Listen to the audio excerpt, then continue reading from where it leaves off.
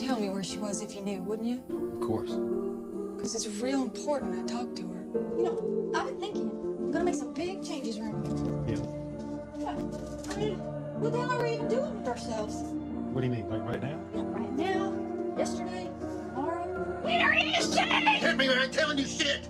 A brand new movie called Bliss is on its way, and we've got an exclusive sneak peek of the trailer for you.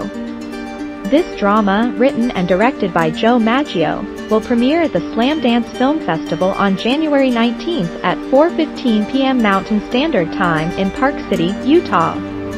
There's another chance to see it in person on January 25th at 12 p.m. Mountain Standard Time, or you can catch it online from January 22nd, 28 on the Slamdance Channel. The story revolves around Virgil Bliss, who has been on the run for 2 decades. He decides to go back to where it all began to make amends for his past actions. However, things get complicated when his girlfriend Amy, who is also struggling with addiction, unexpectedly passes away. On top of that, Amy's religious sister shows up, uncovering a tangle of lies and deceit.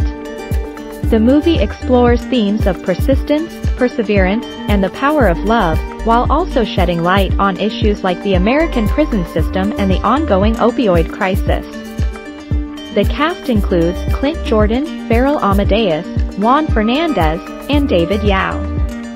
Joe Maggio not only directed the film but also co-wrote it along with Clint Jordan and Farrell Amadeus. Larry Fessenden handled the production.